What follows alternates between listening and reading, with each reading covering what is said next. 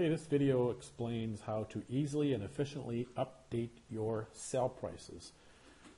So if I go into inventory and I will choose a predefined filter I created earlier called vendor price update, and that simply filters a list to contain a vendor, and I'll just type in FID here.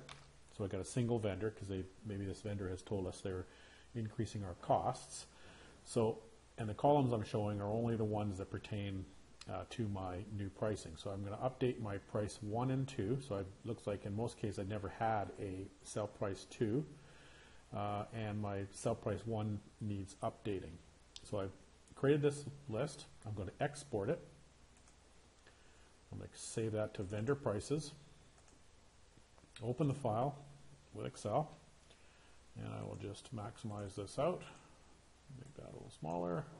I'm going to add 2 new fields here. New cell 1, new cell 2.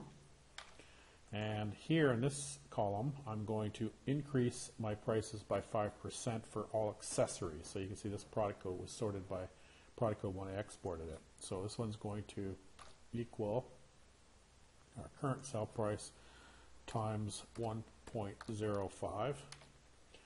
And the new sell price here, we don't have a sell price in this column, so we're going to add a margin to this one. So we're going to go equals, and we're going to take our current cost and go times 1.30 for a 30% markup.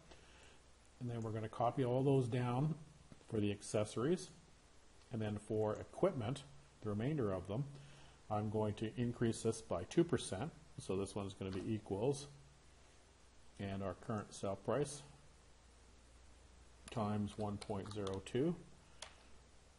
And then here we're going to mark this up by 20%. So this one equals, and we take our current cost times 1.2. And then we'll just copy those down to the remainder of the rows. Then we're going to, flip it over.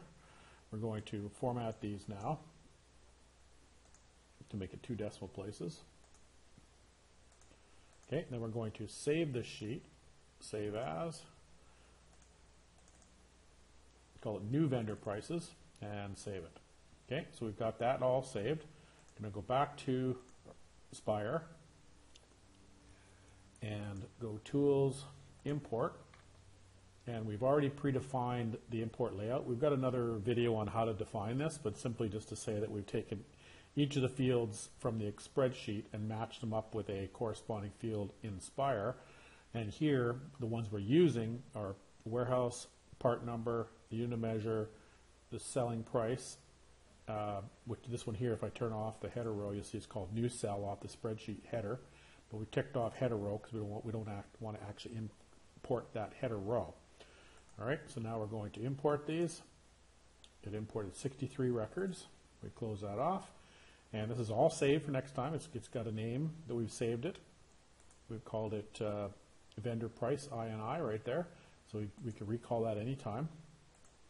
And if we just refresh this list, and we'll go to FDI, we'll see now we have increased column 1, and we've added a column 2 price to it. Very simple, very efficient.